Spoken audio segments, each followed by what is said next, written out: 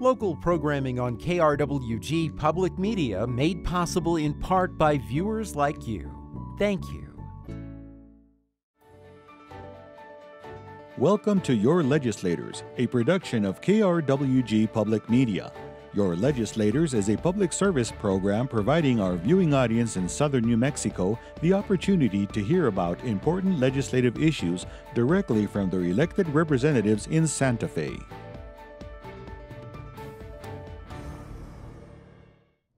Hello and welcome to Your Legislators. I'm Anthony Moreno. New Mexico's 30-day legislative session ended on February 20th. Joining us in studio to talk about this year's session is Senate President Pro-Tem Mary Kay Papen. The Democratic State Senator represents District 38, located in Doña Ana County. Thank you so much for joining us. Thank you for having me. Well, it's a pleasure to have you on, especially now the session is over. We can take a look back and kind of analyze what happened here, and it's going to be great to get your perspective. Obviously, these 30-day sessions are so much focused on the budget. The state legislature passed a $7.6 billion budget this year for the upcoming year. There's $528 million in for public works spending, and obviously the tax credit for installation of solar panels was brought back as well. What are kind of your thoughts on the session and what lawmakers in Santa Fe were able to pass this year? Well, you know, as any session, it's like the last 10 days of any session is where you really, a lot of the work gets really done. Up to that point, you're sort of building up, and then you start really moving forward. You know, I think we were able to accomplish quite a bit for the state. I think the governor has a very ambitious agenda, and I think we're trying to make sure that we can fulfill that agenda as much as possible for her. And of course, we as legislators have ambitious agendas as well that may or may not coincide exactly with the governor's agenda. So trying to wedge your agenda in between with what the governor wants done is sometimes a little difficult to do. But all in all, I mean, I said I normally don't sleep late, but I came home Friday night and I slept till 11 o'clock Saturday morning. So I think it's steep sleep deprivation time, and you know, just high energy and trying to get things move forward and try and balance. It's about a balance. Well, you were able to get some rest. We're happy to hear that. I want to talk about a major issue, of course, this legislative session, education. Of course, the state is facing a lawsuit that the state was not providing adequate education for at-risk students, the Yazzie Martinez lawsuit that lawmakers and education officials are trying to address. Now, lawmakers passed a $320 million early childhood endowment fund, which expands child care assistance and also education for pre-kindergarten for young students here in our state. I'd like to hear your thought. The governor signed this legislation, I believe, already. So what is this going to do for education in our state? Well, you know, the proof is in the pudding, so to speak, but I think it is certainly going to put the dollars out there. We've hired, the governor has a cabinet secretary that she brought in from Washington, D.C., and I think she's strong. I think she's enthusiastic. I think she's really interested in making a difference. I've met with her several times, as well as her meeting with some of the people that have early childhood programs and trying to work out the funding that's going to go to those early childhood programs and the salaries that are going to be paid so that they don't lose the good people that are working in those facilities. Speaking of funding, this fund is going to be funded by revenue with oil and gas. Now, obviously, we've seen that industry in the last few years be a little bit volatile, and whereas like loss of funding, and it dramatically hurt the state. Do you have any concerns about that funding measure that they're planning with? Well, of course, I think it's foolish to not be concerned about that because oil and gas goes up and down. And back in 2018, we didn't come out of the recession like we had hoped we would, or other states. So we were going after everybody's cash balances. And so it's something that I'm glad that we're putting 25% in our reserves so that when we do have this downside of oil and gas, that we're not scrambling the way we've been doing in the past, trying to make ends meet. So I think it's, you know, I'm very grateful to oil and gas. I think they keep this state afloat, but we know it's not going to be here forever, and it can be very volatile. Now, some lawmakers have said they hope that this fund can reach $1 billion, you know, within a matter of years. Do you have confidence that it could do that? Well, you know, of course, a lot of it is going to depend on, again, on our finances, like oil and gas. So if it stays up, we'll be able to do it. If we're having to try and trim everything to the bare bones, you know, then we won't. But I think as it appears right now, I think we'll be able to do that, and I think it's very important that we do it. And I'm so happy that we have put this whole program in this, that the governor has hired this woman as the secretary that's going to be here.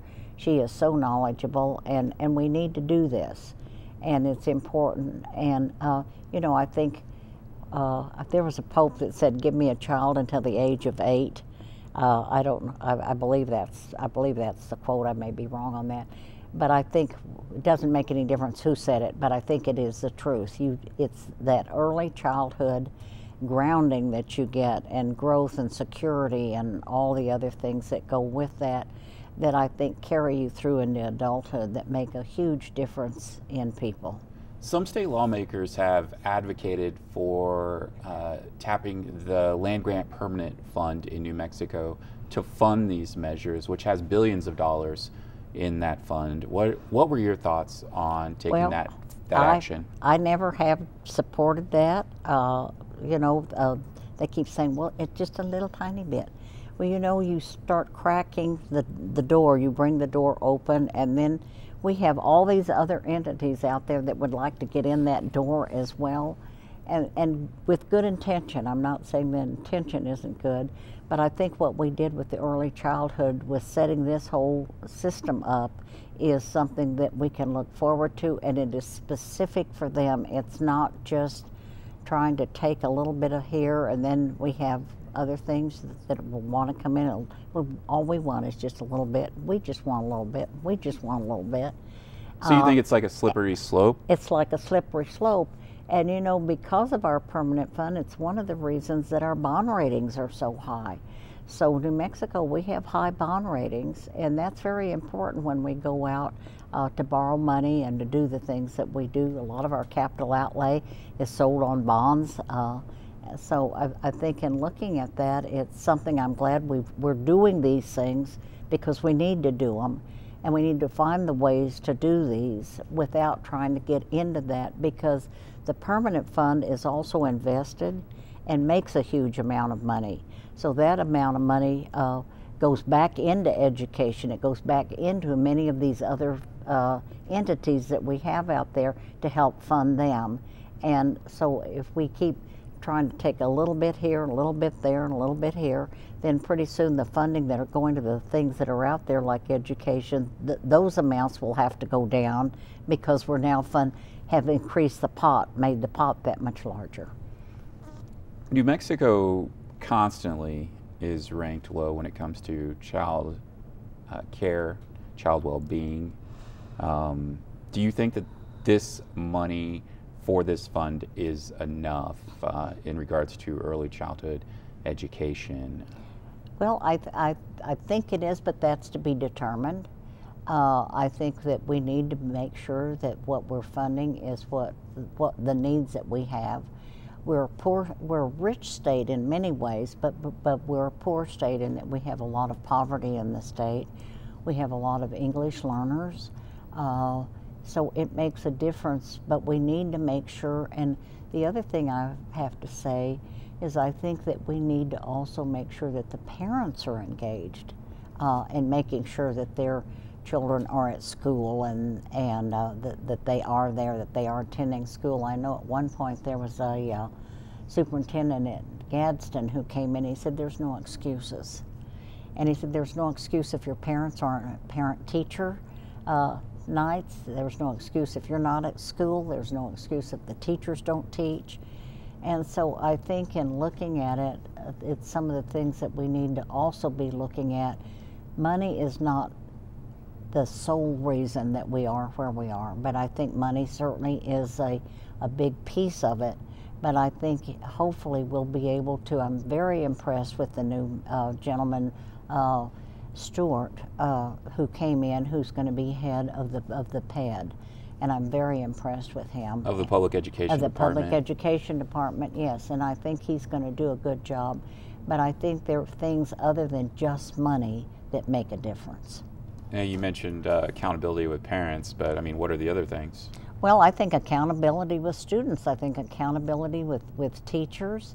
I mean, it's the whole system, the way the whole system runs, and I think the accountability is going to be, I think, very different under Dr. Stewart. I think he's a good administrator. He hasn't been in the classroom as much as maybe some previous PED people have been, but I think he's a fabulous administrator. I think he has his eye on the ball. Now, people who were for this lawsuit, behind the lawsuit, and proponents for the students who were affected with this lawsuit said that the funding wasn't enough, that they needed more funding to really address these needs. What are your thoughts on that? Well, my thoughts on that are, it is my understanding, I don't have all those figures, so I'm speaking off of, without. But you're in the know. Well, you're up there. Pretty much, but we need to be spending the money and not holding the money. So the monies that are out there need to be being spent and put into the programs that need to be put into, without putting in necessarily new programs, unless they're new programs that are going to that will assist in children learning better and being able, I think I was not particularly involved with the PED when the previous governor was there, but I do think learning to read is a very important piece of it, and I think trying to hopefully get parents to start reading to their children. If you don't speak English, start reading to them in Spanish, teaching them to read in Spanish. But getting that mindset of reading is where you start moving forward, because you can't get a good job if you can't read. Yeah, I want to move on and talk about getting a job or creating jobs, economic development in the state. In the Senate committee, the Senate Judiciary Committee, legislation to legalize and tax recreational marijuana was held up this legislative session. Obviously, we've seen a number of states legalize marijuana. Colorado, our neighbor to the north, recently has done that, and there's been a lot of push for this to bring in tax revenue to the state to help fund many of these programs that we've already been talking about. So I'd kind of like to hear your thoughts on that legislation, and would you support that? Well, up front, I don't support recreational marijuana. I was a strong supporter of medicinal marijuana, and I still am. When we say it bring in all the funds that we need, we've got a lot of money coming in from oil and gas, and yet we have a lot of people who say, oh, get rid of oil and gas, don't deal with that. So if we don't have that, then where are we? I don't feel that there's been enough research on what the downside of the marijuana is on the brain, etc. Everybody says, oh, it's the money, it's the money. But I want to know what's the downside of all of this too. And I think, and they say, well, until we get the money, we can't do the research to find out what the downside is. Well, that to me is not the way to go about it, but I think there are a lot of people that are very enthusiastic about the recreational marijuana, and then people say, well, it's going to come anyway.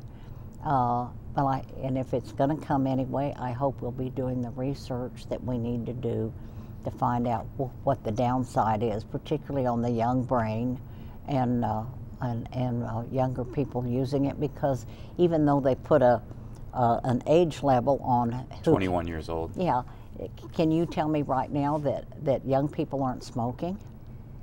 Well, I mean, can you tell me right now that young people aren't drinking as That's well? what I'm saying. I mean, that's right. I understand That's what what you're I'm saying. saying. So you don't support it. I get that. You support medicinal, absolutely. medical marijuana Yes, in the absolutely. state. Some folks have said, why not just let the people in New Mexico vote on this issue? Why not put it up on the ballot for the voters of New Mexico to consider? Would you support that? Maybe I would want to look at it and see. The other thing is, you put it up there and people want to do this, but I am interested in finding out what the research is on what is the downside of other than the medicinal marijuana. What is the downside in the use of marijuana? So, and I don't think that the money overshadows what would the health care issues be? What would the mental health issues be? I want to know what that is as well. Now, let's talk about healthcare actually, since we're kind of on that as well. I want to talk with you about legislation that you were involved with to pursue prescription drugs outside of the U.S. Yes. Tell me about the legislation and why you really feel it's needed here in New Mexico. Well, that was Senate Bill 1. It was the governor's bill. She asked me to carry it, and I was thrilled to do that because, you know, I have a grandson that's mentally ill, schizophrenic and bipolar, and he's on Latuda, and that's like $3,000 a month. Of course, he's on Medicaid and Medicare and all of the other programs that help fund this. But if you have to do the funding yourself on this sort of drugs, or you're elderly and you're trying to get on the drugs that you need, and the drugs are so expensive that you don't take the drugs, we need to try and fix that. I mean, many people, there are busloads of seniors that go to Palomas to buy their drugs because they're so much cheaper. And so I would hope that we would be able to make a contact and an agreement with Canada and be able to import those drugs. Now, our viewers are probably aware of how personal of an issue, and you just brought it up, that behavioral health is to you. We heard a lot of talk about the state having this excess revenue this year thanks to oil and gas, and we of course have billions in the land grant permanent fund. Do you feel that behavioral health issues weren't really addressed in the appropriate way this legislative session? Not totally. Why not? Not totally. Well, I had a bill, Senate Bill 128, and it was a bill in trying to fix the different pieces of mental health in the state. I worked a lot with Secretary Scrace, who I have a tremendous amount of faith in, with HSD, and the bill was number 3 on the House side. We got it through the Senate, we got it all the way over, and then it was number 3, and it sat there night after night after night after night, and was never heard.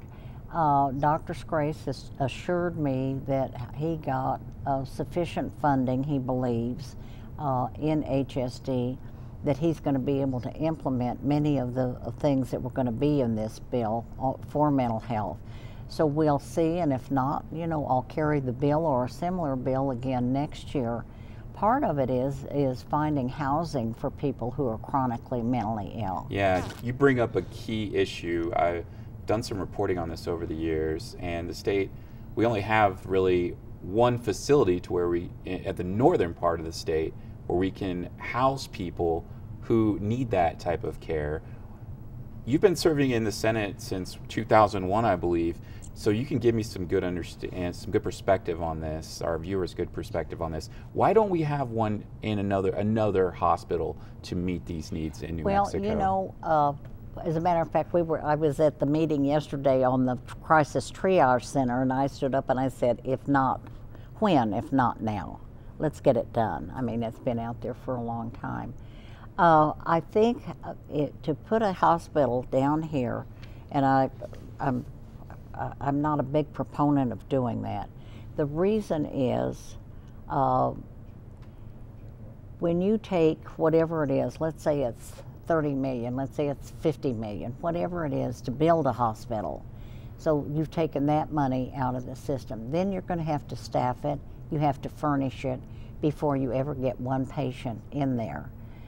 And I think our mental health needs are so great that if we've got that kind of money to put in a structure, why aren't we putting into the system to help the people that need the help and do the sort of things like housing and trying to bring more psychiatrists in? They're all in Santa Fe, Albuquerque area to try and get people down here. The numbers that we need to be doing some of the things to try and get the services first. So you feel that it's just the services are not being met right now? I think the services, they're trying to meet the services. I know La Clinica is working very hard at providing the services. But isn't housing key? Isn't housing key? Because we have so many families here in southern New Mexico. I think housing is key. In our area that have to travel all the way, or may not have the means to travel all the way to the north to visit their own family members. Well, why isn't housing key? If we, you're not talking about housing. Full-time care. You're talking about hospital care. Yes. You know, I think if we could have more services here, and if we can get the crisis triage going, and if we can also work out some sort of a system with the hospitals, the mental health hospitals that we have now, and say Memorial or whatever hospitals we have here, if we can get beds here, and we also need to have the psychiatrists here. We need to have the professional staff here to be able to handle this with the numbers that we have, because very often when my grandson has been there, and generally they're there 3 days, 5 days a week till they get them stabilized, and then they're released.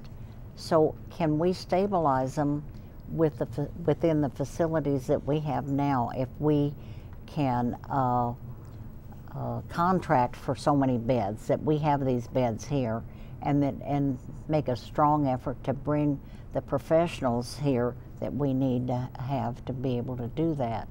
But to me, once you get out of Las Vegas, let's say you've been there 3 days or a week, and then you're sent home, we need to have those services, the handoff services, so that when you come home, that you're into a program, that you are into some sort of housing, whether it's with your families or whether there is housing that we develop ourselves here where people who with mental illness can go.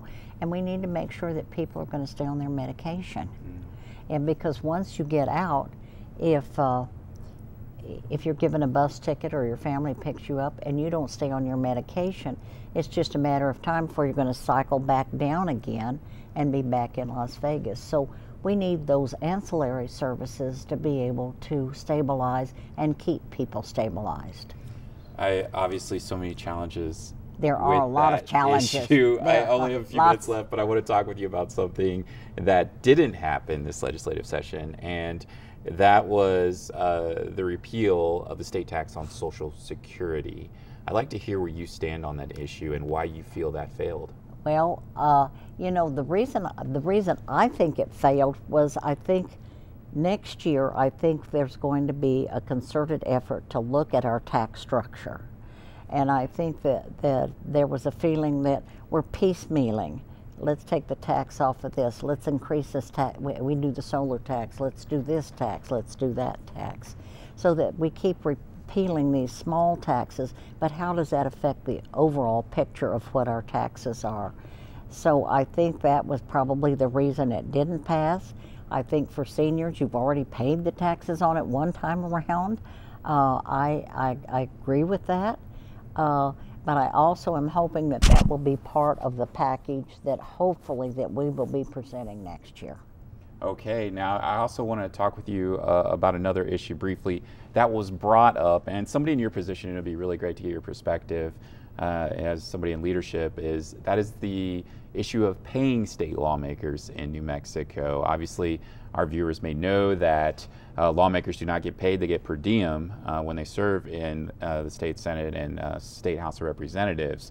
And there's been some action or call to make that happen to where we can pay state lawmakers. Your thoughts on that?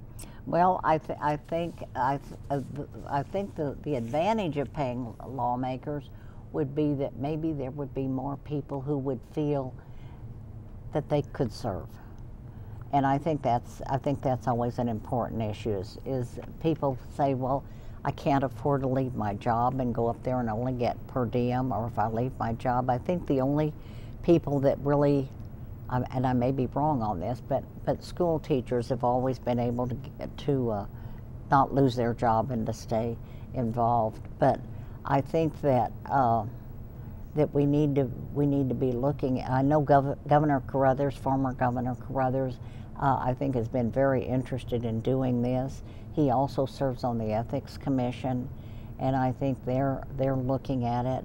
I think often things come up in a session, and I want to see them vetted very well before we actually do it. Good ideas, but I want to see the good ideas vetted more to look at that, and I think it would offer an opportunity for more people to serve. All right, now I want to thank you so much for joining us on Your Legislators, Senator Papen, and we wish you the best after this legislative session, so you can get some rest now. Thank you so much for your time. Thank you very much. And we want to thank you for joining us on Your Legislators. Don't forget, you can always send us your feedback. Email us at feedback@nmsu.edu for this program or our other programs here on television from KRWG Public Media. We're on social media as well. You can always like us on Facebook, follow us on Twitter and Instagram, and subscribe to the KRWG News YouTube channel where you can watch past episodes of Your Legislators. Thank you for joining us this season. I'm Anthony Moreno. We'll see you next time.